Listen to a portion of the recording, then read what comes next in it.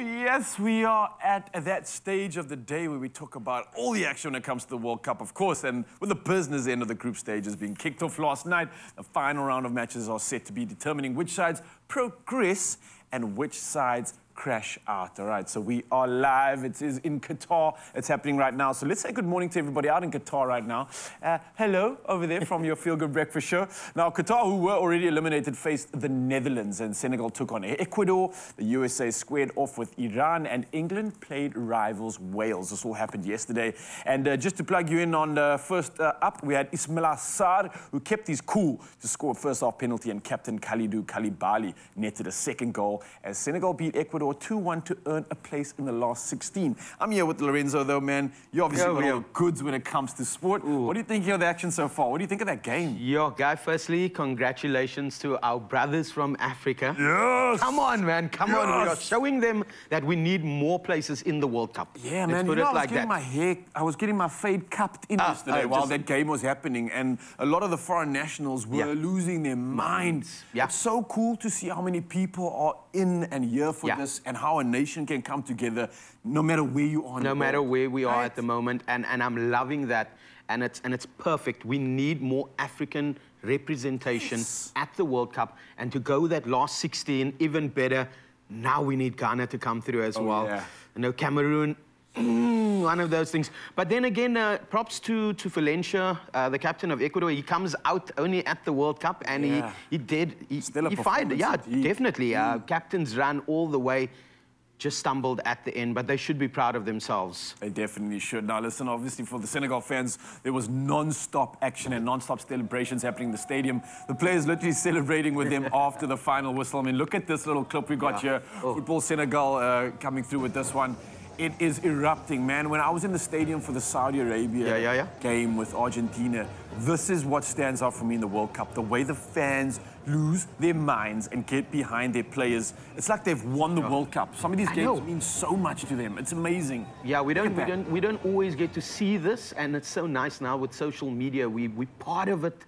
We get involved with it as well, so I'm loving that. And listen, not only in the stadium, right? Yeah. The celebrations continue. I mean, there were also scenes of celebrations on the streets of the capital in Dakar. I mean, look at this, in their hometown, celebrating their people. all the way. I'm loving it. I'm loving it. It's amazing. I mean, a global event that has so much impact that it can literally bring a nation to a standstill just so that they can celebrate. That's what it's about. 2010, all over again. I'm loving this. Whenever I see these vibes within our African countries, it's like it brings me back to 2010. It's like waka, waka, oh yes, man. Now let's move on and let's talk about some more of the action. The USA also took on Iran, having drawn their previous two matches and obviously needing a win to guarantee progression. So there's a lot of pressure on them for that. Head coach Greg Berhalter knew how important the game was and gave this team talk after the draw against England. Check this out. Iran's going to be a difficult game. It's going to be a tough game. You're going to need the same focus, the same intensity. Trust me, it's going to be a difficult game. Right? Enjoy this. I think you should enjoy this because this game these are those pivotal moments. I know we're dying to hear this, but at the same time, it's important to obviously mention this is that moment that creates that turning point for many teams at a stage like this. It gets the team waking up. Hello. You realize where you are. Come on. And that's one of those moments right there. Right? Any given Sunday. All over again. Yeah, man. We need those moments. And it clearly worked, right? It does. It clearly worked. I mean, look, the USA obviously claiming a narrow win, and that was all thanks to the goal from Christian Pulisic at the, well, that was obviously when USA secured a second place in Group B and a place in the last 16. The business end, as we mentioned, right? On top of this, Wales also took on England, knowing that nothing less than a win would do if they wanted to progress. And the match obviously saw England run out 3-0 winners. And that thanks to a brace from Marcus Rashford as the Three Lions secured top spot in Group B. What do you make of Marcus, man, at the moment? Look, I need to give props to Foden as well. Yeah. He did absolutely well because the thing is he set up quite a few and then came back as well. Battle of Britain, lots to play for between those two nations. But we all knew that England was going to take it. Yeah. We just didn't know what the scoreline was going to be. Yeah, we couldn't get the prediction quite on it. But again, a win nonetheless. Ahead of the game, Welsh attacker Dan James gifted tickets to the volunteers at the Wales training base in a classy touch from the Federation. I absolutely love this. This is what it's about. Definitely. Always paying it forward, no matter where you are, no matter what you're doing. And this is just a clip of that actually taking place, going down right now. Football fans must be losing their mind. Imagine seeing something like this. Well, let's head to the world of TikTok. Obviously, a TikTok user was claiming something crazy. Listen to this. Claims to be a time traveler. He shared a bizarre clip showing the final of the World Cup and included teams and the score. Now, the user goes by the name World Cup Time Traveler. Now, he shared this television footage of full-time scenes of matches which they claim to have taken in the future.